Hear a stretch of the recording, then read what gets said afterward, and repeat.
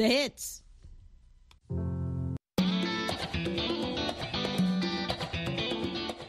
Welcome to Learning English, a daily 30-minute program from the Voice of America.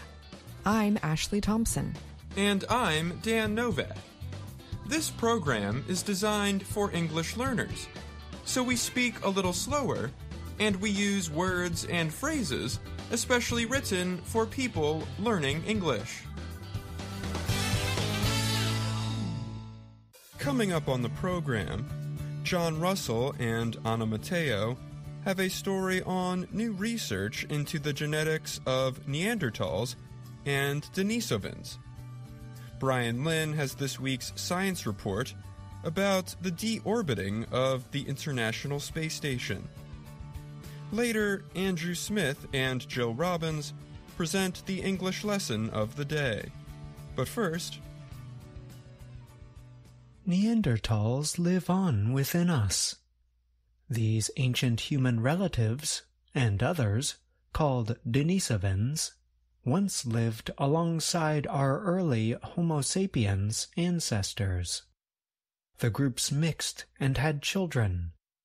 As a result, some of the Neanderthals and Denisovans live on in our genes. And science is starting to show just how much that shapes us. Mary Prendergast, a Rice University archaeologist, said, "We're now carrying the genetic legacies and learning about what that means for our bodies and our health."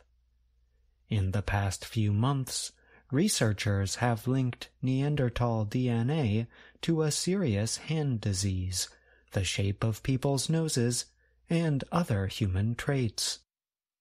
They even placed a gene carried by Neanderthals and Denisovans into mice to investigate its effects on biology. The researchers found that the gene gave the mice larger heads and an extra rib. Much of the human story remains a mystery. But Dr. Hugo Zeeberg of the Karolinska Institute in Sweden said new technologies and research are helping scientists begin to answer the questions: who are we? Where did we come from? And the answers point to a deep reality. We have far more in common with our ancient cousins than we ever thought. Until recently, the genetic legacy from ancient humans was invisible. But there has been a number of discoveries from ancient DNA, an area of study developed by Nobel Prize winner Svante Pääbo. He was first in creating a Neanderthal genome. Research shows some African populations have almost no Neanderthal DNA, while those from European or Asian backgrounds have up to 2%. Denisovan DNA is rarely found in most parts of the world, but makes up 4 to 6% of the DNA of people in Melanesia. This Pacific Ocean area extends from New Guinea to the Fiji Islands. That may not sound like much, but it adds up. Even though only 100,000 Neanderthals ever lived, half of the Neanderthal genome is still around, in small pieces scattered around modern humans, said Zeeberg, who works closely with Pääbo. It is also enough to affect us in very real ways. Scientists studying the subject say the DNA can be both helpful and harmful. For example, Neanderthal DNA has been linked to autoimmune diseases, like Graves' disease and rheumatoid arthritis. When Homo sapiens came out of Africa, they had no immunity to diseases in Europe and Asia. But Neanderthals and Denisovans, already living there, did. Chris Stringer is a human evolution researcher at the Natural History Museum in London. Stringer said that by mating with Neanderthals and Denisovans, Homo sapiens got a quick fix to our immune systems, which was good news 50,000 years ago. Stringer added, "The result today is, for some people, that our immune systems are oversensitive, and sometimes they turn on themselves." In 2020, research by Zeeberg and Pabo found that a major genetic risk factor for severe COVID-19 came from Neanderthals. We compared it to the Neanderthal genome, and it was a perfect match, Zeeberg said. The next year, they found a set of DNA variants along a single chromosome inherited from Neanderthals had the opposite effect, protecting people from severe COVID. Much less is known about our genetic legacy from Denisovans. Although some research has linked genes from them to fat processing and better performance at high altitudes. Manasa Raghavan, a human genetics expert at the University of Chicago, said Tibetans carry an amount of Denisovan DNA. She noted that the population continues to live and do well in low-oxygen environments today.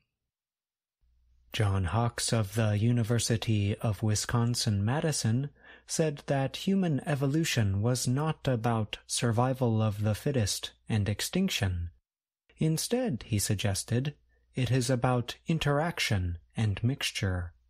Researchers expect to learn more as the science continues to develop. Even when ancient bones are not available, scientists today can get DNA from soil where ancient humans once lived. And there are less explored places in the world where researchers hope to learn more. Zeeberg said biobanks that collect biological materials will likely be established in more countries. As researchers go deeper into humanity's genetic legacy, scientists expect to find even more evidence of how much we mixed with our ancient cousins and all they left us. Perhaps, Zeeberg said, we should not see them as so different. I'm John Russell. And I'm Anna Matteo.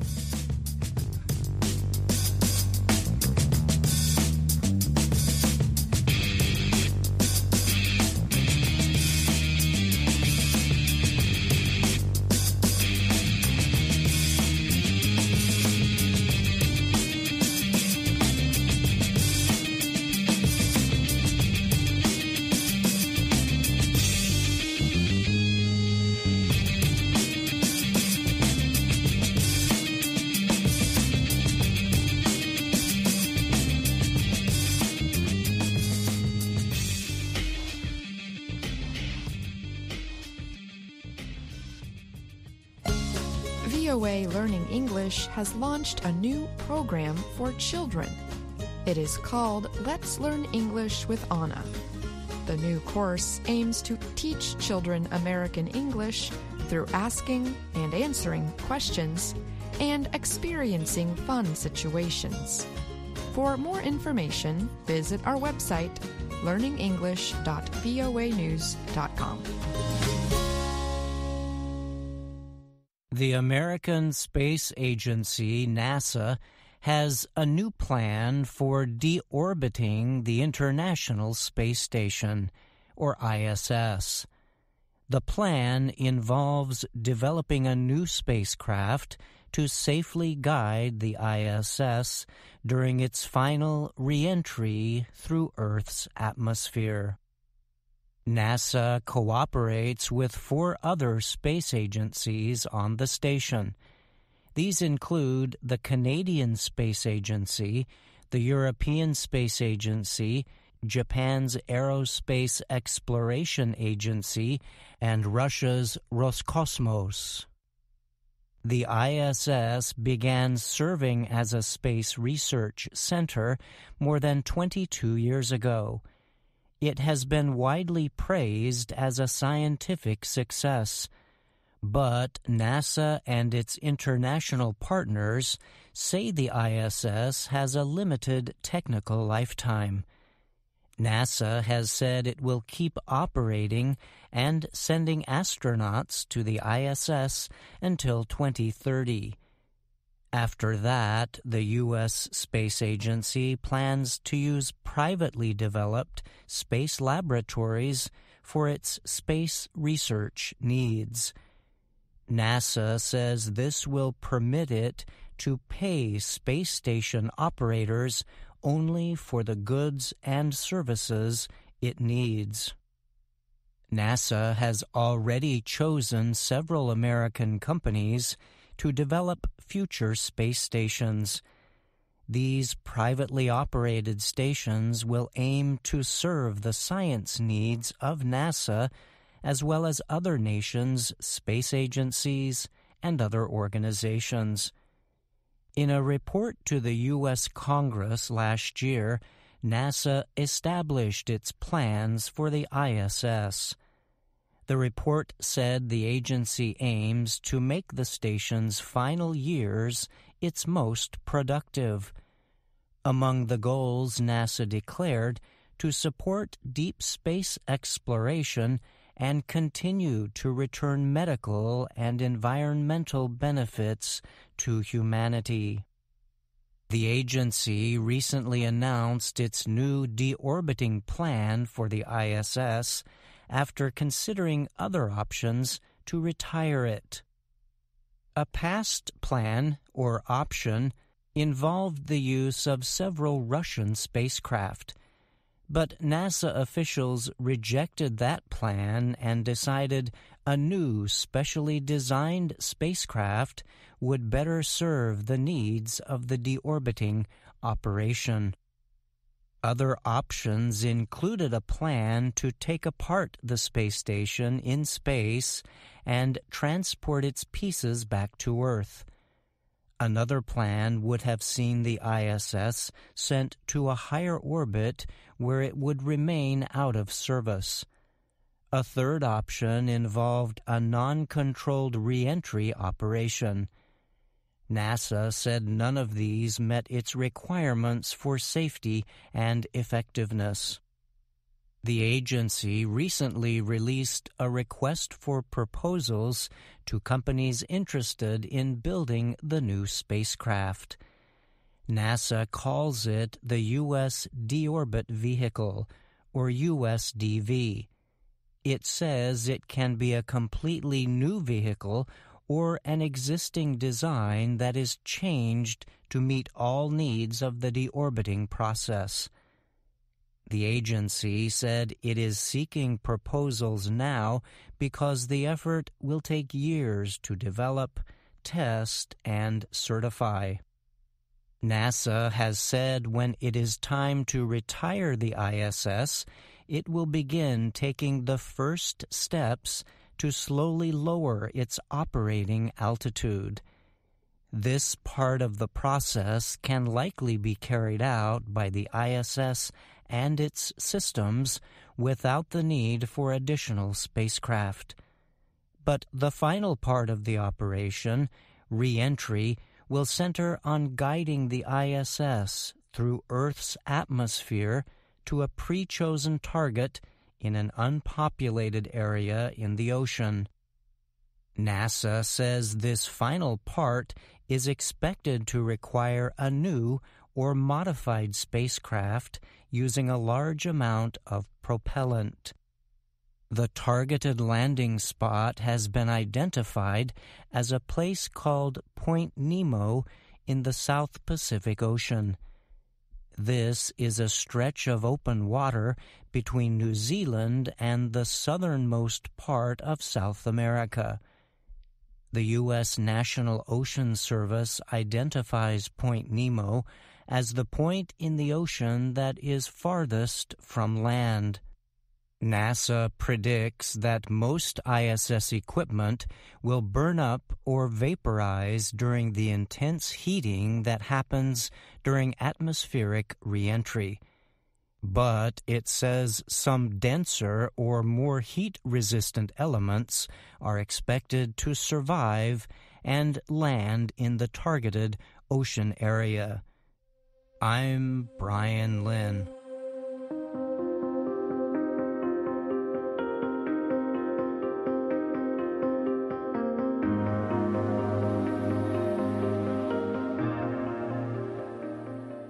Brian Lynn joins me now to talk more about his science report.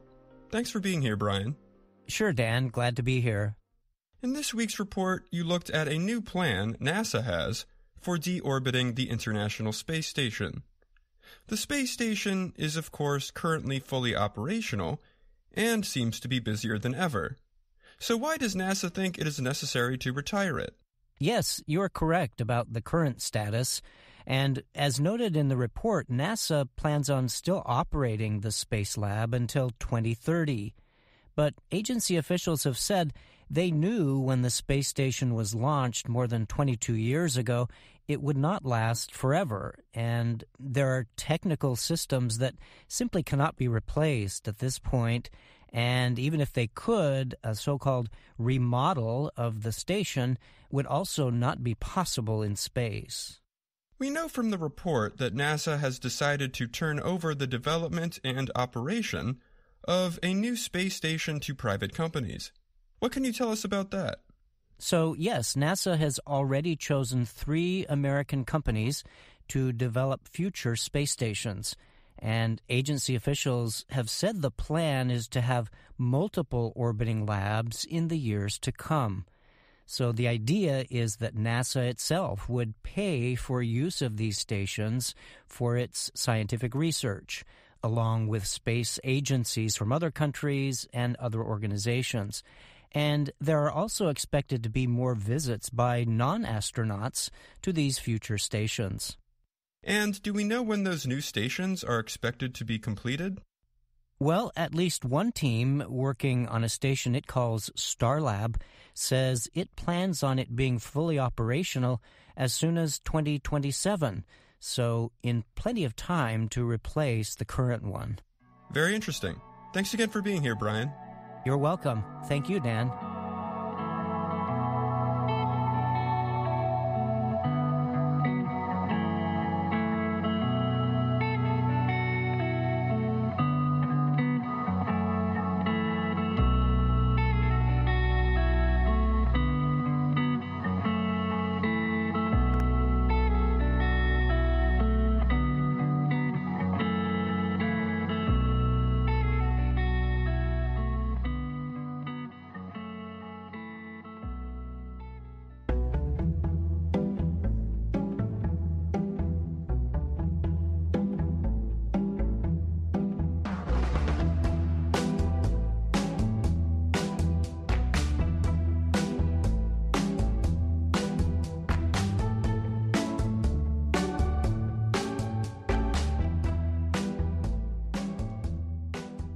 Hello, my name is Anna Mateo.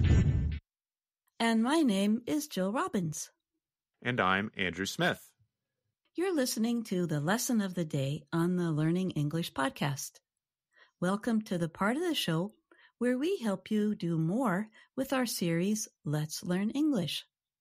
This series shows Anna Mateo in her work and life in Washington, D.C.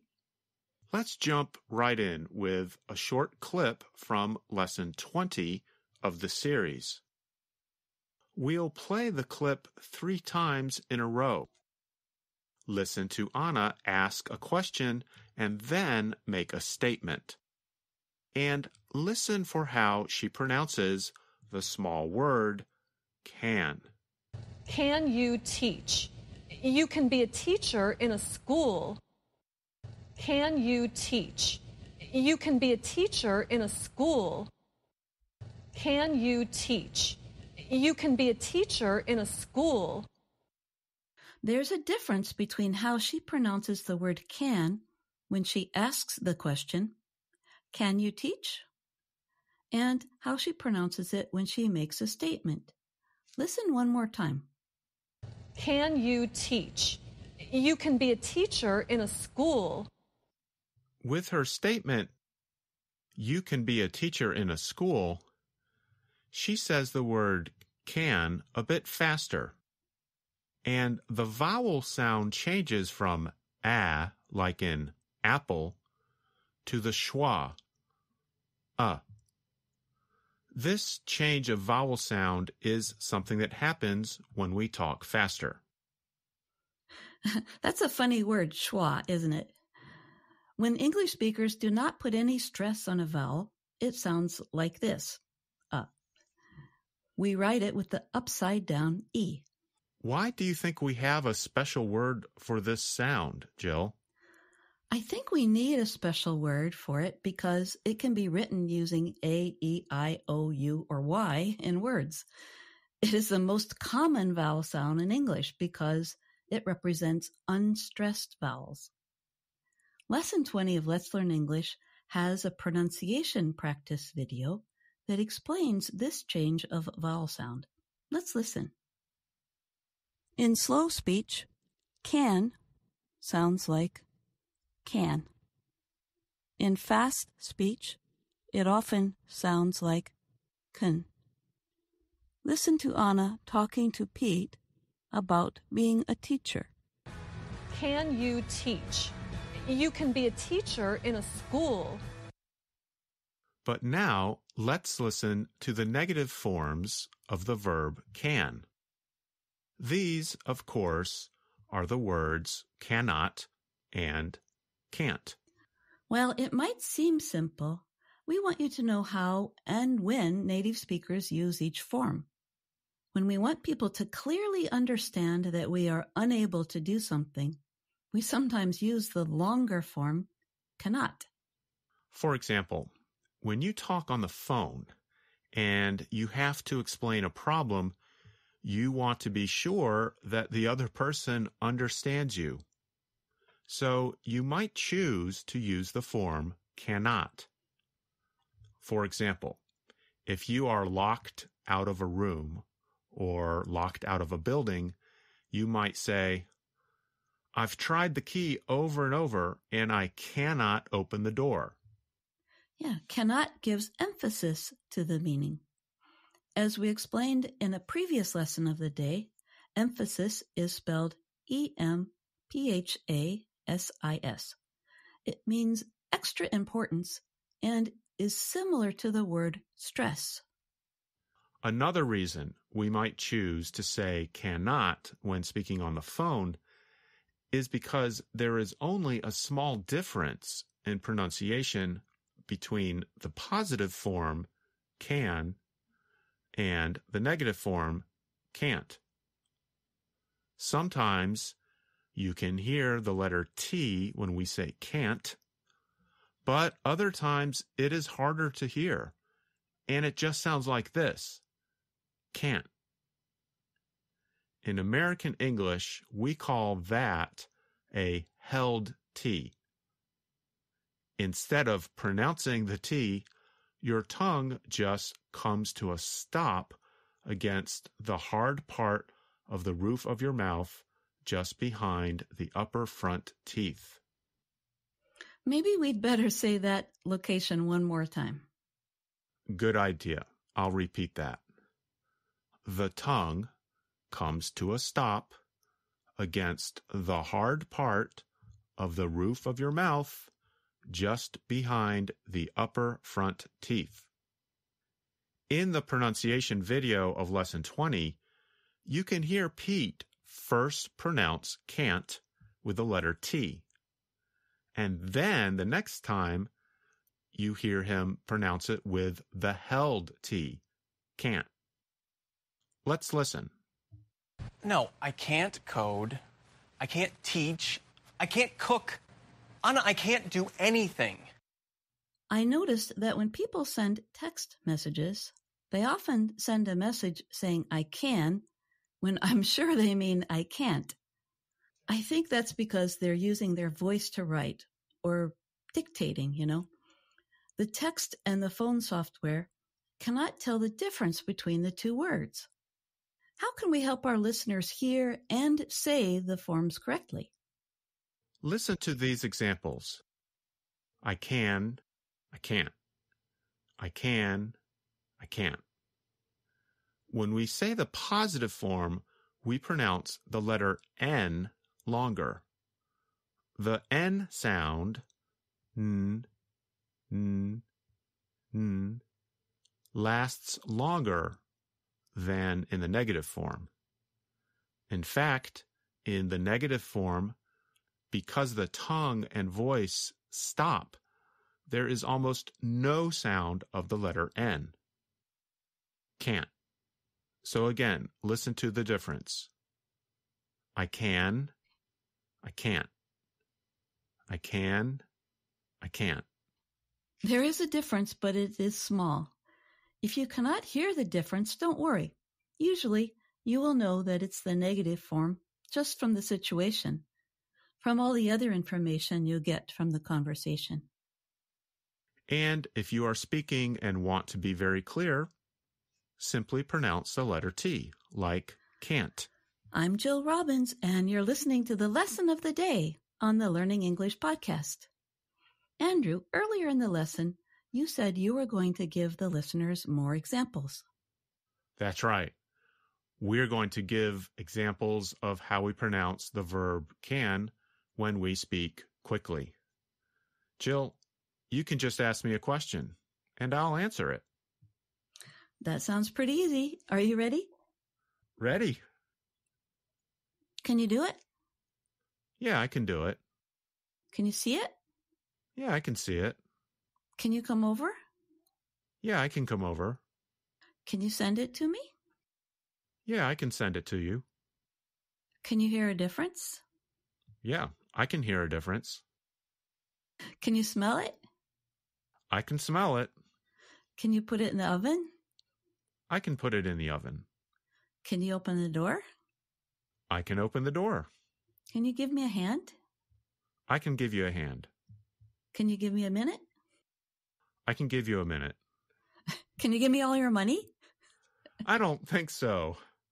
I cannot give you all of my money. Just checking to see if you were really listening. What can you give me? Good question. I can give you, let's see. I can give you free advice. Advice? You mean you can give me suggestions for how to fix a problem? Sure. Well, I don't have any problems. You don't have any problems? Not today. Well, lucky you. I think maybe you should give me advice. So, how about this? I can thank you for helping me and our listeners with the Learning English podcast. It's the high point of my day.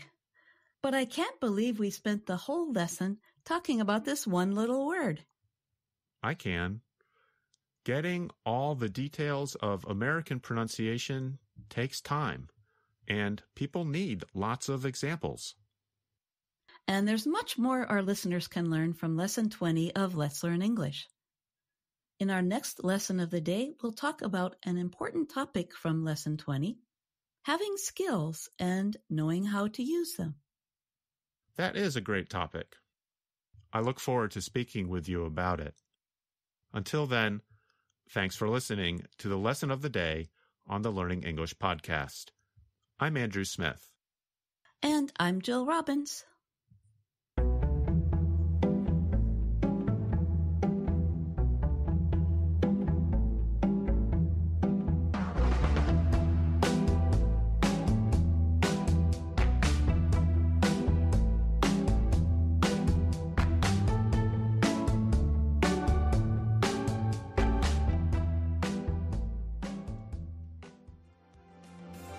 And that's our program for today. Join us again tomorrow to keep learning English through stories from around the world. I'm Ashley Thompson. And I'm Dan Novak.